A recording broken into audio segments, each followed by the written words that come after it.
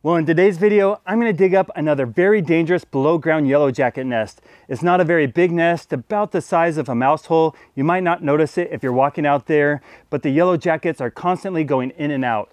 And if you go anywhere near, they will sting. This nest is pretty infamous. It's already stung over a dozen people. This area here is where farm workers come out and have lunch, and it's located right by the nest. Also, as you can see, there's a farmhouse with kids in the yard back there, and so this is a very good nest to remove. Now, I don't want the yellow jackets flying around and stinging people, so I'm going to try to neutralize it before I dig it up. And to do that, I'm going to pour soapy water down the hole, try to flood it, then we'll dig it up and take care of the nest. So let's mix up some soapy water, pour it down the hole, and then start digging.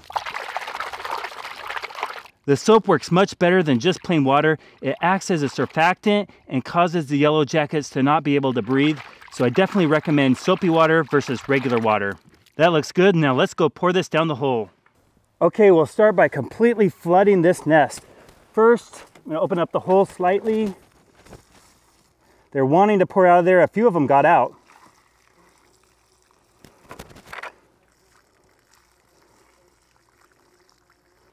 Now I'm going to start to dig, and as I see more yellow jackets, I'm going to add more soapy water.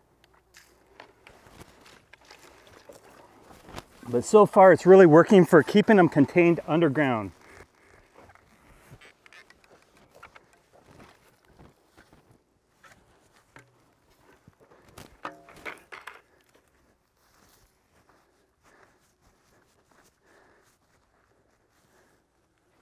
There they are.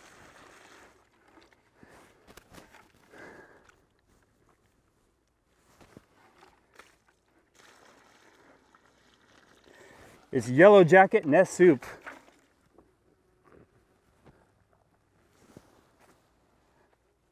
There it is.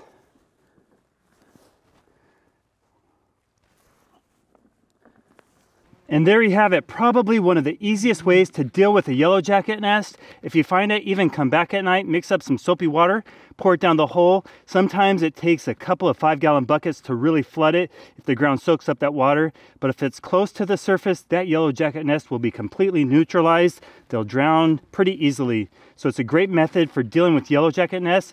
If it doesn't work, you might have to dig it up later. But for starters, I just pour some soapy water down the hole. Thank you so much for watching. If you haven't subscribed, please consider clicking that button. I've posted over 900 videos on YouTube, and currently I'm posting new videos every Monday and Friday. So if you want to see the best videos on how to catch mice, rats, squirrels, chipmunks, moles, voles, and gophers, and lately I've been doing a lot of yellow jacket and bald-faced hornet removals, stay tuned. Thank you so much for watching this video. If you have a mouse problem, please consider clicking the link in the description and purchasing one of the mouse traps I invented. It's called the Dizzy Dunker Mousetrap, and I consider it to be the greatest mousetrap ever made.